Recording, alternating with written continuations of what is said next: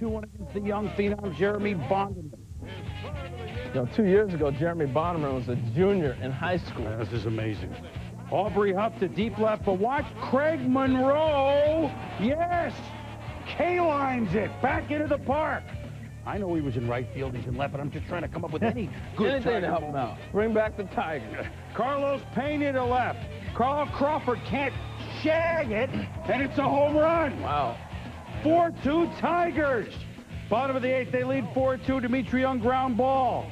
Don't tell me this is the Tigers' day. Hey, it is. And Higginson scores. Tampa Bay going for their first sweep of the season. But not today. Wild pitch, Zambrano, Young scores. The Tigers win it 7-3, lose what?